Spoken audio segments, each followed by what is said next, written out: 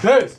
Alright, y'all. Look, Mr. Livinoche, we gotta talk, guys, because I'm not getting too many assignments back from you guys. Peace to everybody. I know y'all on spring break right now. This is video 3 of 5 for language arts test prep. Yeah, man. Shout out to Gabby, because she did the entire assignment top to bottom. I got some emails from people. I got some people reaching out saying they're watching the tutoring videos, but I'm not getting a lot of assignments back, guys. That being said, why do you read, right? I mean, you already know why you read. You read because you have to read in order to receive communication via language. And a lot of you guys read, like I do presently, on the internet, right? We read on Facebook. We read descriptions for things that we're looking at for products. Every once in a blue moon, you might even look something up and read an essay, an article about something.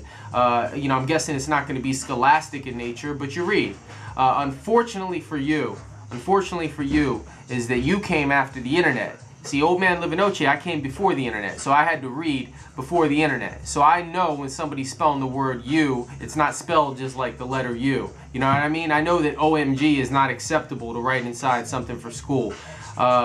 You may not know that, or you may know that and not care because you're so used to communicating that way. Let's start right off the top, right? When you read something on the internet and it's got OMG in it, it's got LMFAO, whatever, you know what I'm saying, LOL, just, you know, you might as well just say, all right, have a little voice in your head that says, what I'm reading here is not very beneficial for me. You can keep reading it if you want to, but at least know it's being written by a child or by an adult who writes like a child. Sorry, guys.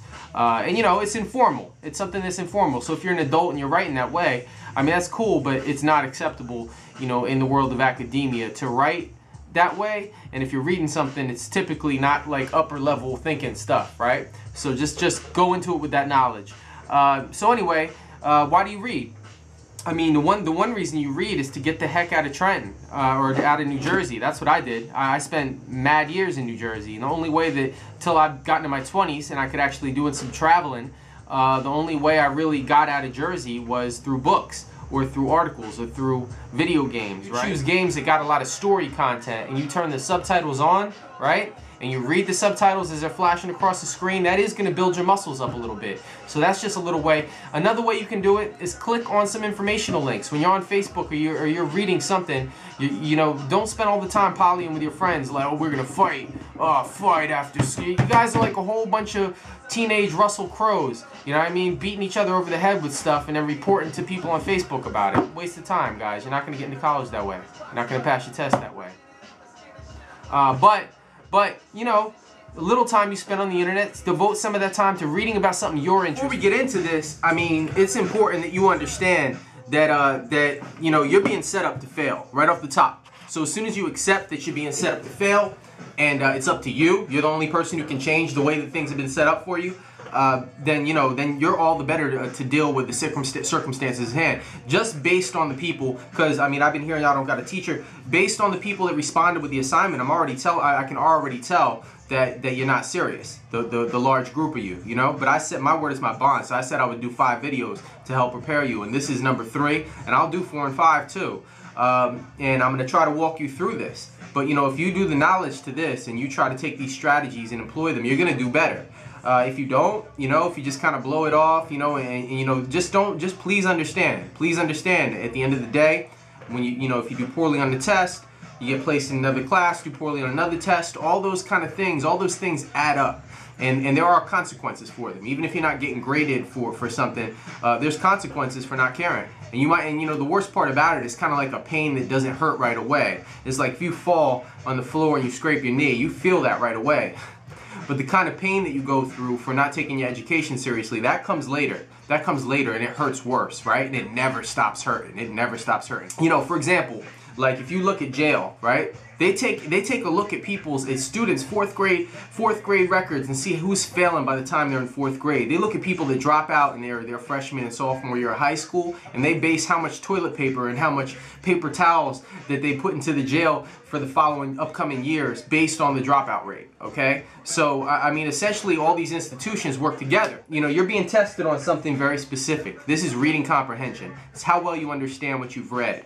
I've already broke it down for you that there's really 3 parts to that process, right? You have to do the knowledge first, and then you have to act on it, and then you're going to be left with a clear understanding, right?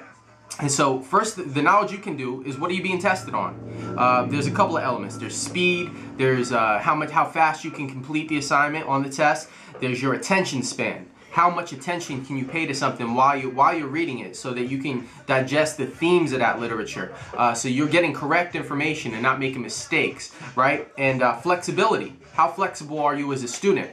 So, I mean, you can understand this and this type of information, a narrative, but can you understand instructional information? Problem solving. Sometimes they're going to ask you to take the information that you've read and try to compare and contrast different parts of that information and come up with a solution to a problem they're going to present for you in multiple choice question form or open-ended question form. And lastly, and very importantly, is your memory.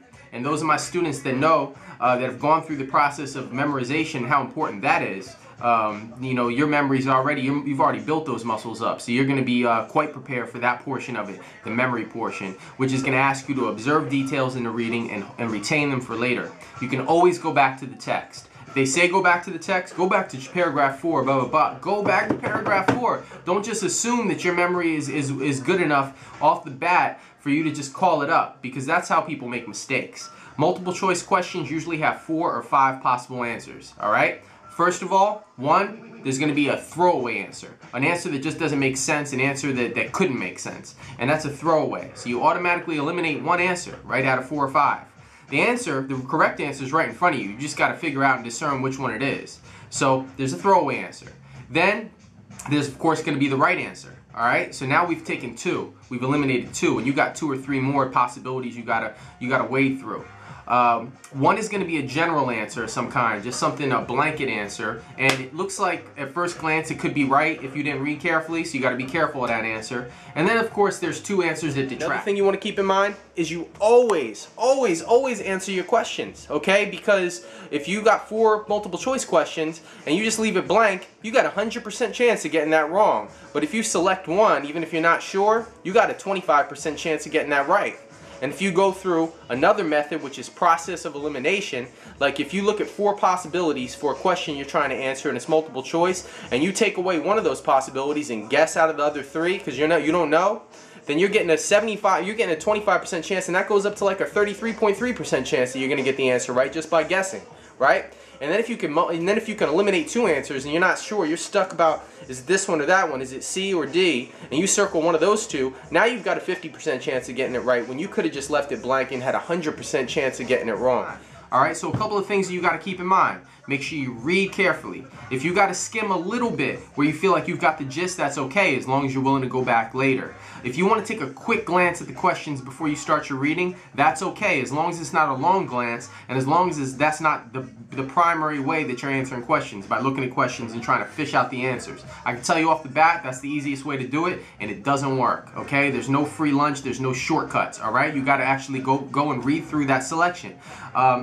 So, speed, flexibility, attention, problem solving, and memory. All those things are required, and all those things are going to be tested. Strategies for multiple choice questions. Keep in mind that the answer is in front of you. Keep in mind that there's a throwaway answer. Keep in mind that there's going to be like a general answer, just something basic, and then there's going to be a couple answers where you got to make a distinction and figure out which one's the right one. All right. As long as you keep these strategies in mind and you go into the test, you read your directions. You maybe skim the questions really quick, but then you genuinely, with full attention, read the selection, and then you go to your questions, and you keep an awareness of your time, okay? Because I know how y'all are. You know, if it's about when you're fighting outside or something, you're gonna know what time it is, right?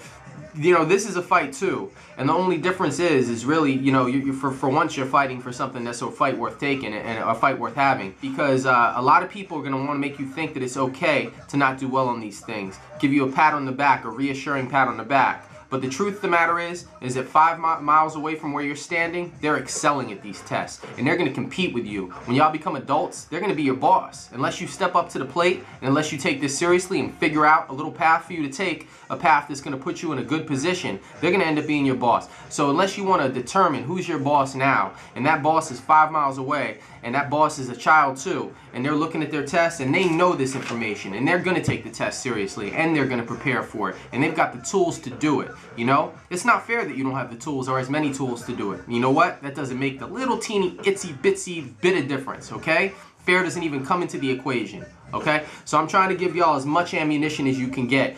Please hit me with questions if you have questions. I'm going to teach y'all how to answer open-ended questions next. If you want to do a little bit of practicing, I'm sure there's some materials in the classroom or around, and especially on the internet. I've got a plethora of resources for you to go and check out some practice tests to see how you do on multiple choice questions before your test is presented to you. I mean, you got the notes to take. Please pause me. Take down those terms that I presented for you guys, and if you have questions, please hit me up. But I just want to remind y'all one last time that everything's not going to be okay, man. You've got a mountain in front of you. You got a huge mountain in front of you that you got to climb, right? At the end of the day, I got your back, and if you need help with this, please hit me up. I'll do whatever I can to help you out, all right? I love y'all. Be good. Be smart. Enjoy your spring vacation, and make sure that you carve out a little bit of time for this, because it's coming. It's coming. And I hate to be a bummer, but I do want to motivate you guys to take it seriously, because it's breathing down your neck. You know, it's chasing you. And even if you refuse to look at it, it's still there. All right? Peace.